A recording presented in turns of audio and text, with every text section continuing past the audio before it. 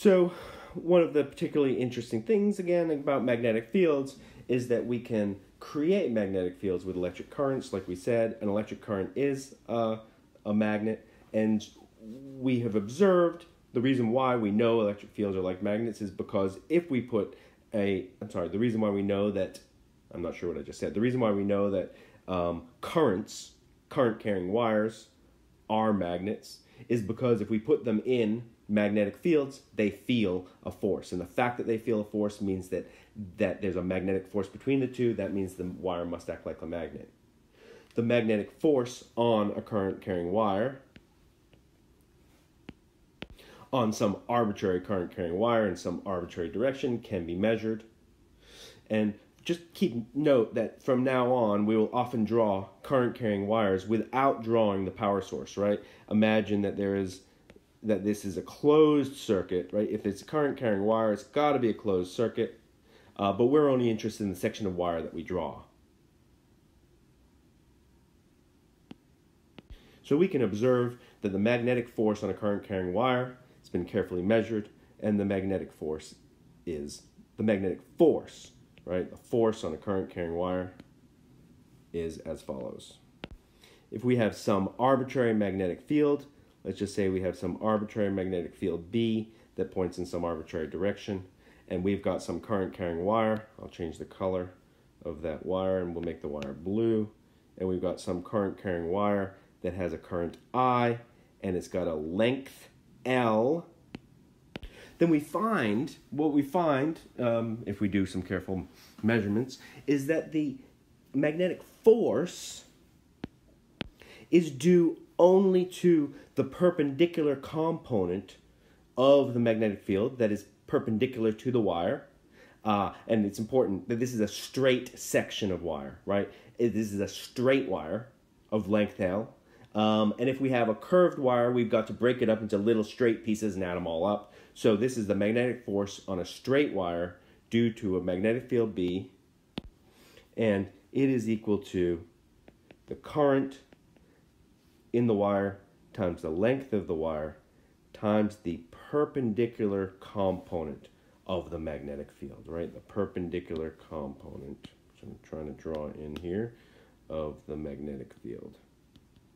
Perpendicular, B perpendicular. That's the magnitude of the magnetic force. The direction of the magnetic force is given by the right-hand rule. The direction of the magnetic force is perpendicular to both I and B. So it is either into or out of the page, and it's given by the right-hand rule, where you point your fingers in the direction of L and you rotate them in the direction of B. So in the direction of the current, the direction of L is the direction of the current, but you point your fingers in the direction of the current and you rotate them towards the direction of B with your right hand. And so in this case, we will find that the direction of the magnetic force is into the page. Remember that a circle with a cross in it means into the page. So in general, the magnetic field due to a straight current-carrying wire of length L with a current I is IL times the perpendicular component of the magnetic field, and with the direction given by the right-hand rule. We can rewrite this more compactly into a vector equation with the cross product, right? Because if the angle between B and I, remember the angle between two vectors, the angle between B and I would be the angle between them when they're tail to tail. So the angle between B and I would be this angle. So the perpendicular component of the magnetic field is going to be B times the sine of theta, right? B times the cosine of theta would be the component parallel to I, so B times the sine of theta. So the magnetic force, F sub B, is going to be ILB times the sine of the angle between the current carrying wire and the magnetic field B with a direction given by the right-hand rule, and that is just the cross product, which I'll write on a new page. So we usually, I've been sort of varying between putting the direction on the current or the direction on the length, right? We actually can talk about vector lengths, right? And vector, like we talk about vector areas, lengths and areas have directions. So we usually put the direction on the length, but regardless, the current runs along the length. So either way, the direction is the direction that the current runs along the length of the wire. And the notation is that the magnetic force is I/L cross B. And remember, that just means that the magnetic field force between the current carrying wire and the external magnetic field is ILB sine theta with a direction given by the right-hand rule. It's going to be perpendicular to both the current carrying wire and the magnetic field with the appropriate direction given by the right-hand rule. Notice that we can also, therefore, write the magnetic field of, I'm sorry, I keep saying field, the magnetic force on a charge moving in a magnetic field. So let's say that we've got a magnetic field and we've got a charge moving through the magnetic field. Let's say that we've got some region of constant magnetic field, and let's say that that magnetic field is all coming out of the page. So I'm going to draw that as a bunch of symbols coming out of the page. You don't really have to draw as many as I'm drawing here, but let's pretend we've got the magnetic fields coming out of the page. This is magnetic field. And let's say we have a charge that moves into this region of magnetic field. So we're going to shoot a charge. Let's take an electron and shoot that electron into the magnetic field. Because the electron is moving, let's give it a speed v. The electron is moving at speed v. We're going to shoot it in a straight line, but it will move in a it'll change its path in a second. Electron is moving at speed v. We shoot it into the magnetic field. That electron is the same as a moving electron is the same as a current, so it's going to feel a force. Now remember that the direction of a current is in the opposite direction that negative charges move. So the electron moving to the right is like a current moving to the left. So what is the direction of the force on the electron when it enters the field? So think about a current moving to the left and a magnetic field out of the page, and the force, the magnetic force, is going to be equal to I/L B. B is perpendicular to the current, so we don't have to worry about the perpendicular component. We haven't defined what I is yet, but we will do so in a second. And the direction is going to be given by the right-hand rule, where we take our fingers in the direction of I and we rotate them towards B. Fingers in the direction of I, we rotate them towards B with our right hand. Which way does our thumb point? If I is to the left and B is out of the page, then our thumb points up, so the force is upwards. So when the electron first moves into the magnetic field, the force is upwards. But now the electron is going to change direction. It's going to start moving upwards. And so then when will the force be? Notice that regardless of where the electron is moving, remember, the magnetic force is always going to be perpendicular to the current. It's always going to be perpendicular to its path. So if the electron starts to move upwards, then the force is still going to be perpendicular to its path, and it's going to continue making the electron moving, changing its direction, and it will make the electron move in some kind of arc, right? And if you guess correctly, you're going to see that the electron will move in a circle. So in a constant magnetic field, a moving charge will move in a circle because the magnetic force is always perpendicular to the path, right? It's a central seeking force. It's always going to be, it's a centripetal force, so it's always going to make the charge move in a circle. So what about the magnitude of that force? Well, the magnitude of that force, we haven't defined what the current would be for a single charge moving at velocity v, so we need to do that. Remember, if we want to talk about, if the magnetic force is ILB, that is for a straight, a current moving in a straight line. Well, this is only moving in a straight line for a moment before it changes direction, and then we can consider it moving in a straight line for a moment before it changes direction. So we can only consider this moving for a straight line for a distance dx. So instead of L, I'm going to change this to I dx times b, right? A small distance that it moves in a straight line, And since I is dq dt, dx times b, and dq is just a small piece of charge, and this is a single charge, so it's going to be q, and we can write dx dt times b. So the magnetic field on a charge that is moving at velocity v in a magnetic field b, in a, for now, a constant magnetic field b, is going to be qv, velocity, cross b. So F equals qv cross b is the same as IL cross b. They're the same thing.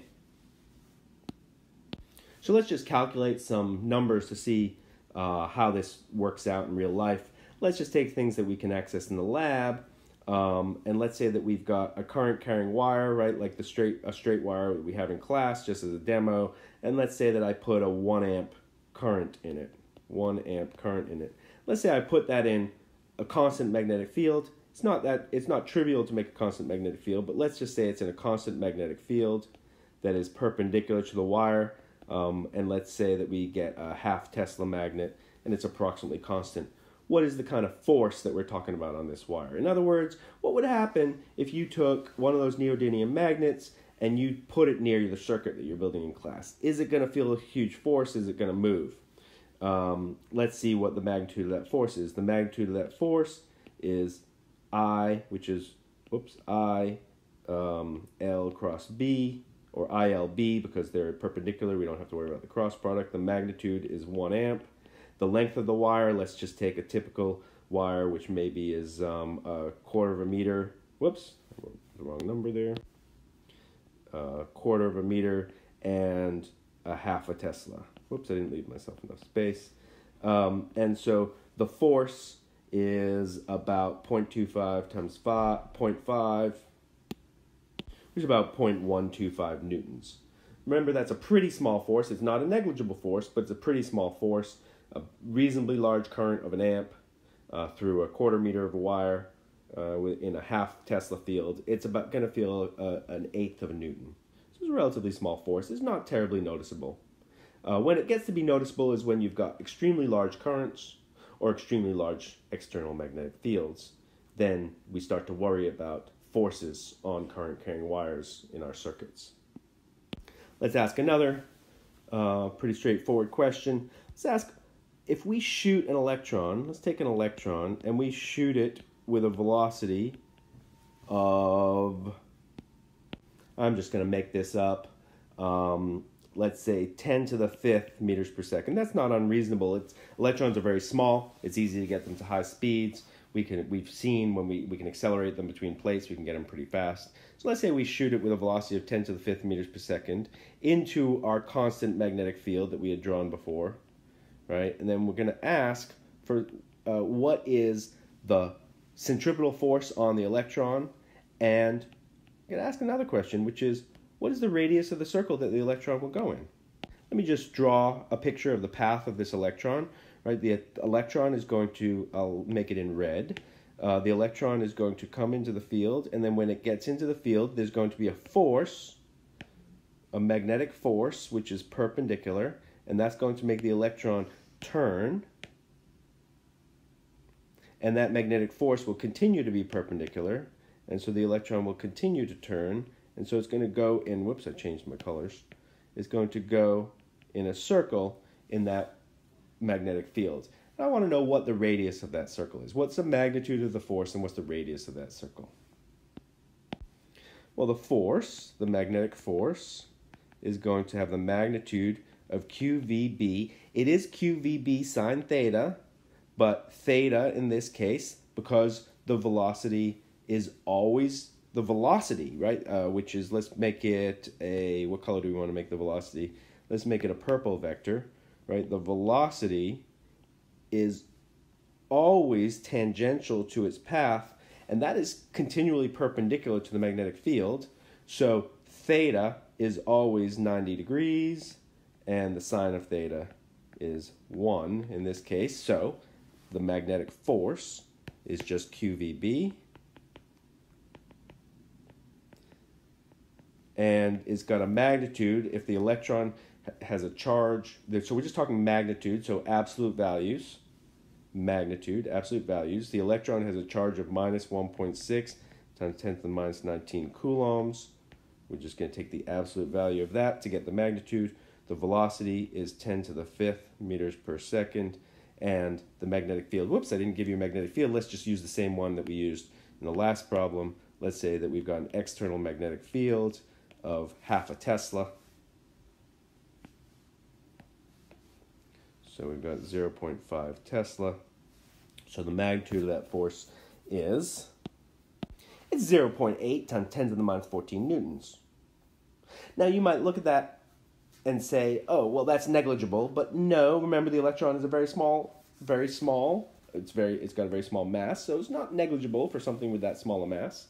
Let's ask, so what is the radius of the circle? Well, the magnetic force is the centripetal force, right? The magnetic force is the centripetal force. It's the force that's making it go in a circle, and the centripetal force is v squared mv squared over r. Because it's making it go in a circle, then the magnetic force must equal the net force inward, which is mv squared over r. So therefore, we can solve for the radius of the circle that the electron's going to move in. Therefore, if I set qvb equal to mv squared over r, I'm not going to bother using the value that we calculated for magnetic force. We can just plug into this, solve for r, the radius of the circle, right? R, the radius of the circle. Then r is equal to mv squared over qvb. One of the v's cancels, so it's mv over qb, mv over qb, and then we can go ahead and plug in r is the mass of the electron times the velocity, the speed of the electron divided by the charge of the electron divided by the magnetic field. These are all absolute values. This is just the magnitude of r. So we get 9.1 times 10 to the minus 31. Look up the mass of the electron. Google it. Ask Siri. 10 to the 5th meters per second divided by, again, absolute value. So I'm just going to write 1.6 times 10 to the minus 19 coulombs times the magnetic field, which was a half a Tesla. All of this is MKS units, so it better work out to be meters.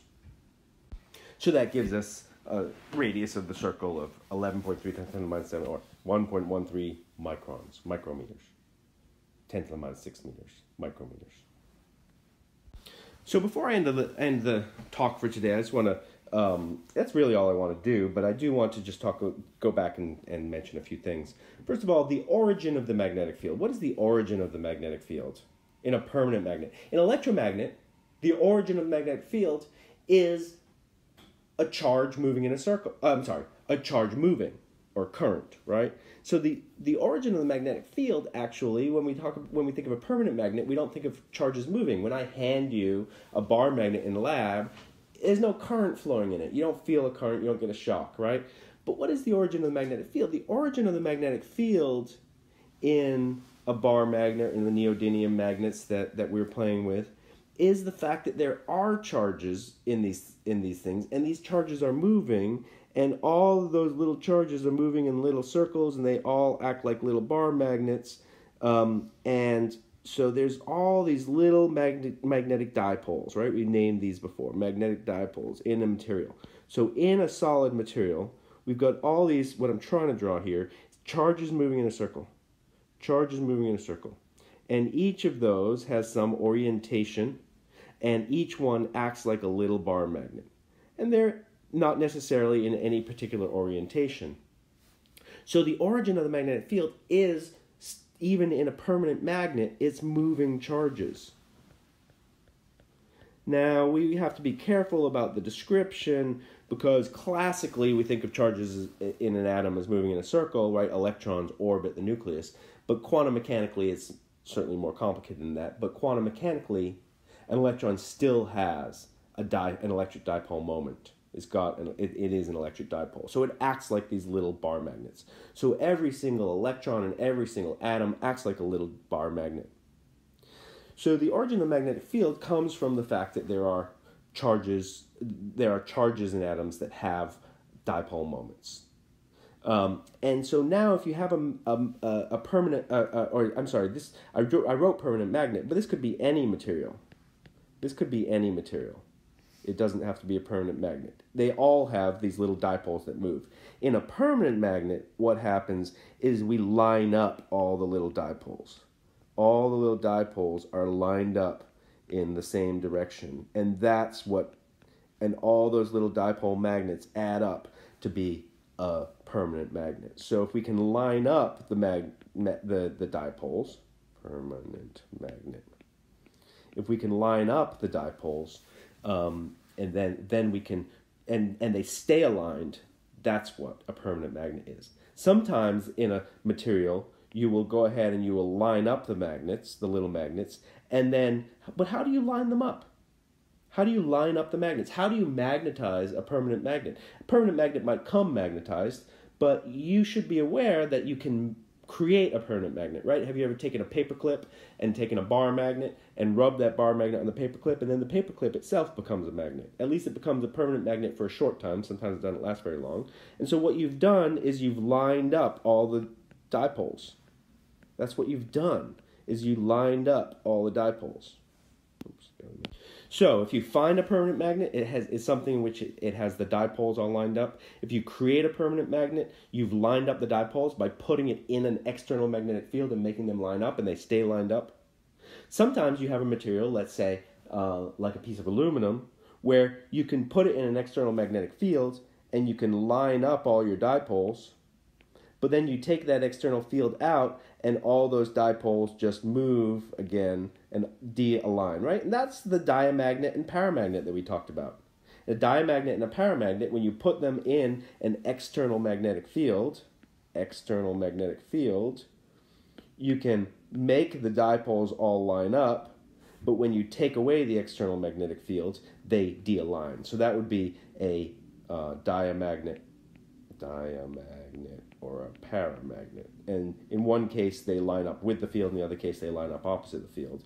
But in a diamagnet and the paramagnet, once you take away that external field, they will no longer be lined up. In a permanent magnet, you can put an external field in to line up all your magnetic dipoles, make them all line up, and then you take away the magnetic field and they stay lined up. That's a ferromagnet.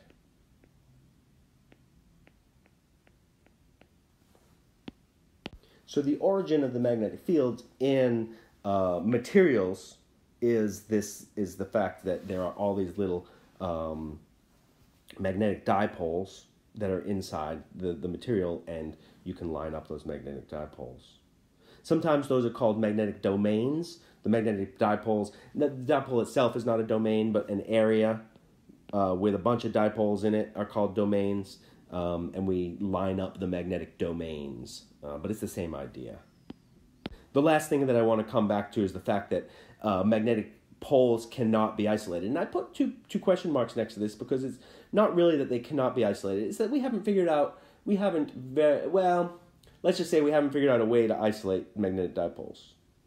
What I mean by that is you take a magnetic dipole, you take a permanent magnet, a bar magnet that you find in any third grade classroom, and you break it in half, and all you do is you get two smaller magnets. You break that in half, each of those in half, and you get four smaller magnets. You can never break the South Pole away from the North Pole. Each time you break it in half, it just turns into another South Pole and a North Pole. In practice, in our experience, magnets only come as dipoles. The single poles, the North Pole and the South Pole, do not exist separate from each other. That is not really, there's nothing in physics that says that they shouldn't be separate from each other. It's just that we haven't really found a way for them to be separate from each other, right? Now, again, that's not even really true because there are some really far-out experiments where they claim they've isolated magnetic monopoles, right? The single poles, the North and the South Pole. But in practice, we really can't, we really haven't permanently been able to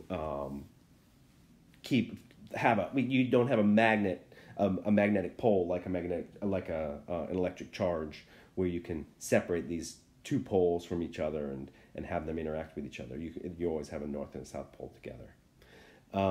So this concept of magnetic monopoles, a single pole, a north pole separated from a south pole, them being independent of each other, the concept exists. It's not something that's not allowed by physics, but in practice, except for in some very unusual experiments, we haven't found naturally in nature separate poles like we have found separate charges.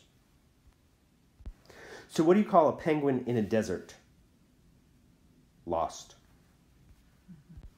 What's black, white, black, white, black, white, black, white? A penguin rolling down a hill.